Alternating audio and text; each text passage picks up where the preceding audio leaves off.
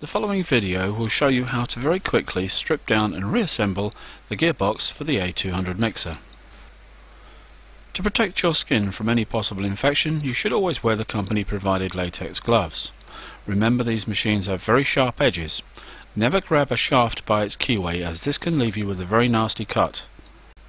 Always ensure that you've disconnected the electrical supply to this machine before carrying out any work whatsoever shown in this video. This machine has been pre-configured to make it easier for filming purposes. First of all, we're going to disconnect the gear change. Remove the 4 screws shown in this clip. It doesn't really matter if we take the gear change off now or later, but for the benefit of this demonstration, we're going to do it first. This would be a good time to check the condition of the grease and decide whether it needs replacing or not. Next, we need to remove the lid from the machine. Take out the long screw shown in this picture. A bit later on, we're going to reuse this screw to prise the lid off the gearbox. Having removed the cover, it would now be good practice to block off the hole where the motor is with some tissue paper or a cloth. This will stop you losing any screws into the motor area, which would be lost for good. Now you need to remove all of the screws that hold the grease caps in place. These are the ones with the domes or hat-shaped covers. Depending on the age of your machine, the worm gear shaft may have a circlip, as shown in this picture, or a nut. Either way, this needs to be removed. Then, using a socket or a spanner, take the nut from the center shaft. Below this will be a thrust washer. Remove both. Next, we're going to remove the planetary. First of all, the dome nut has to be removed. The dome nut there is to stop any food, etc. collecting around the edge of the shaft, so therefore this nut must always be replaced. Once you've removed the dome nut, there's a flat nut to remove. Once you've got that off and its supporting washer, very carefully and very slowly drop the planetary.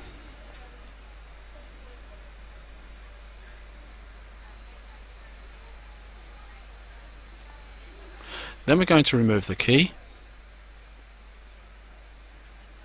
and if we can, the spacer. Once again, remember the key shafts are very sharp and you should not hold on to these. Now go to the top of the machine once more and remove the remaining nut on the transmission shaft. And now we're about to remove the cover for the gearbox. Undo the 4 screws that you can see in this clip. Whilst this is being done, you can see the 2 inspection covers for the grease. These are the large circular discs, and also a threaded bolt which seems to be upside down and being secured by a nut. This is a deflector for the grease from within the gearbox. Please do not undo this bolt. Now take the screw that you removed from the cover originally. Place this into the hole that you see in this clip and very slowly wind it down until the cover comes loose. With a couple of large screwdrivers, you should be able to free the cover and lift this off by hand. Using both hands, place your fingers underneath the bevel gear, and this will lift off the slow speed gear also at the same time. Within the slow speed gear is a friction clutch that only drives in one direction, so if you did invert the slow speed gear, you would lose speed number 1. Next, lift out the worm gear and transmission shaft together. Now place an Allen key into the shaft for the gear change. Rotate this and at the same time undo the nut below where you removed the planetary. Once you've done this, the shaft will now lift out. And finally, we're going to remove the center shaft complete. Refit the nut that you removed earlier. This is really just to protect your fingers. Lift out the shaft and gear shifter complete. All that's remaining is the lower gear along with its bush and a washer or thrust washer for the lower bearing. If any grease or oil has leaked into the planetary at any time, you must replace the oil seal. Now we're going to reassemble the machine. First of all, fit the thrust washer profile downwards, the lower gear along with its bush. Very carefully lower the center shaft back down into the bush and place the shifter yoke in its rough position. Next, drop in the worm gear and the transmission shafts. These should sit quite comfortably together. Now you can remove the nut from the center shaft, line up the shifter yoke, reinsert the shaft. Remember, you need to fit the nut underneath the machine once more. Then you will need to tighten the shaft. In the example earlier we used an Allen key because it's convenient and happens to be the right shape, or of course you can use some other instrument such as a screwdriver. Be sure the shaft is securely tightened. In a moment we're going to refit the slow speed gear. Remember we took this off along with the bevel gear so that we didn't disturb any settings. Reinsert the key. Locate the bevel gear and slow speed gear assembly. Very carefully drop this onto the shaft. Do not use excessive force, this should slide down quite easily. Look at the following clips carefully. These hollow washers are special. The hollow end must face downwards. At this stage it makes sense to put grease into the gearbox. 1 kilogram of multi-purpose grease is what's required.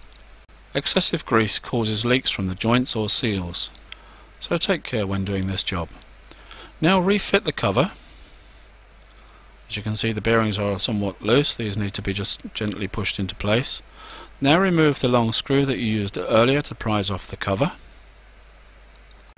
When refitting the cover, tap this down with a soft metal hammer or plastic mallet. Then tighten the 4 screws.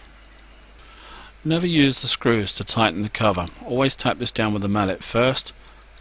This will make sure the cover is in direct contact with the transmission case. As you will have noticed, there are 2 pins that the cover has to locate over first. These pins are used to mesh the gears. This was done originally by the factory, and the pins must always be in place. Now we need to refit the nuts on the top of the transmission shaft. These are self-locking nuts. The washer goes onto the centre shaft. Once again, a locking nut is fitted. Now's a good time to refit the planetary. So first of all, slide the spacer up into the oil seal. Next, fit the long key into its keyway. Remember, keyways are very sharp, so please mind your fingers. Next, you're going to put the planetary up onto the shaft, but before you do, smear 50 milligrams of Chevron FM grease, NLG1, food grade grease this is. Fit the flat washer and flat nut. Please make sure the flat nut is tightened hand tight only. Then when it comes to fitting the dome nut, this should be locked into the flat nut so that neither of these can come loose.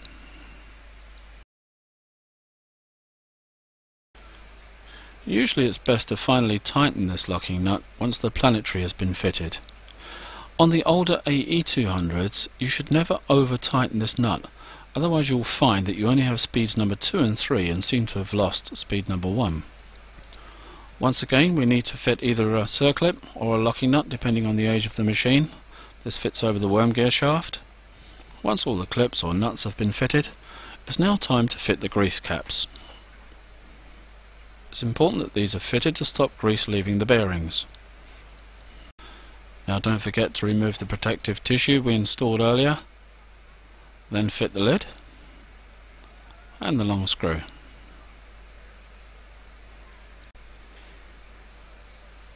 And remember, once handling these kind of machines, it really would be a good idea to give the machine a clean afterwards. Before we run the machine, we need to fit the gear change. This gear change could have been fitted earlier, doesn't really matter too much, but just for convenience we've decided to do it last. Before you're able to run this machine, you'll need to raise the bowl lift and also make sure that the bowl guard is in place and installed correctly. We've now reached the end of the video. As you can see, it wasn't too difficult to dismantle and reassemble this gearbox. It's more practical to take the shafts out fully assembled where you can. Dismantling the machine piece by piece doesn't always work out, especially if you knock the pieces over and you can't remember the order they went in. Thank you for watching.